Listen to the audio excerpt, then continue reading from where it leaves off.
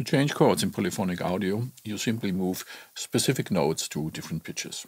However, you need to take care of the octaves as well.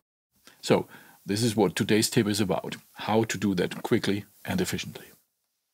If you want to change certain pitches throughout the whole song, for example, if you want to change the key of your song, the quickest way is to select a note of a certain pitch, then right-click and choose Select Notes in all octaves.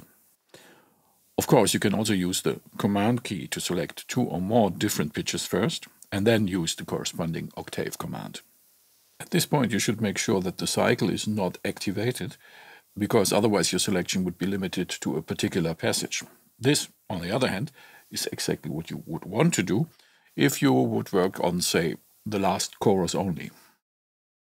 If you only want to select notes and their octaves for a single chord, first select the corresponding note or a small number of notes, then press Shift and Slash so that the cycle spans exactly the selected notes, then right-click to select the octaves.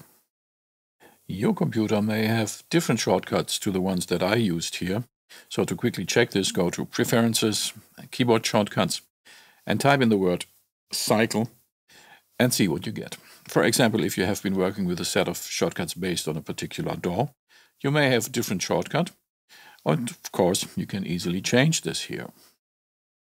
Okay, hope you've learned something new from this video. Thanks for watching.